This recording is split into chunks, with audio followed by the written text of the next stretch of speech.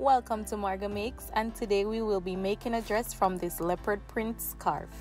You're going to start by vertically folding the scarf in half and cutting along the fold, so you're going to end up with two pieces.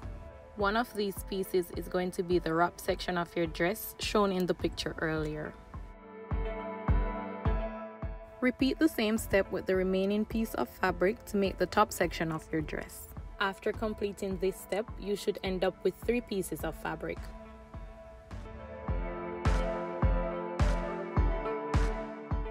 So with the first piece of fabric, you're going to evenly fold it in half, wrap and pin it around your waist.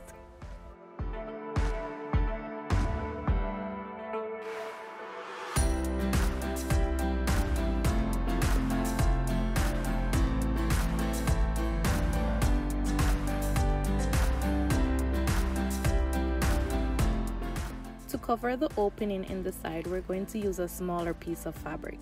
This is done by holding the fabric vertically, but just folding the top section, so it's folded halfway. You're then going to pull that piece of fabric under the waist of your skirt and open it out to cover up that section.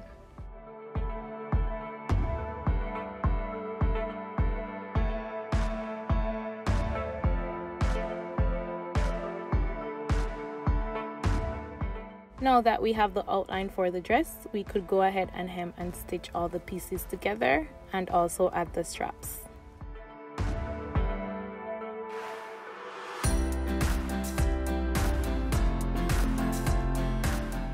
With that third piece of fabric, you're going to cut 4 medium-sized strips for the straps.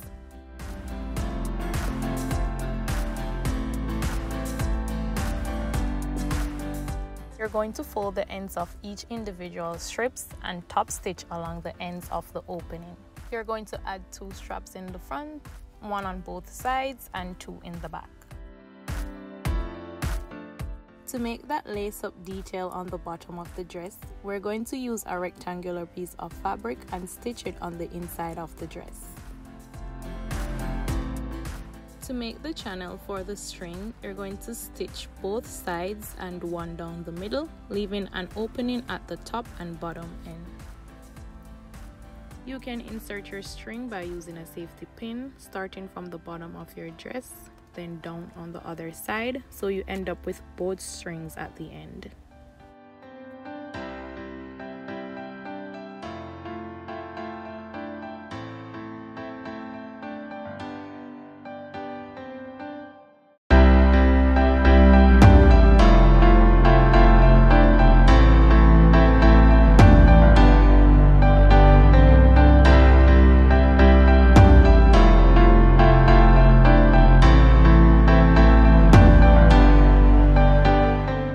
You should end up with something looking like this.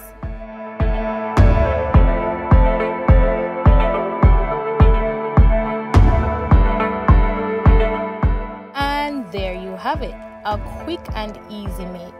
Don't be scared to try this with scarves you have laying around the house, or if you've thrifted a fun print.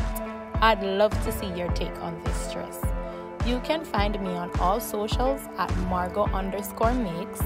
And if you've enjoyed this video, don't forget to hit like, share, and subscribe. I'll see you in the next one.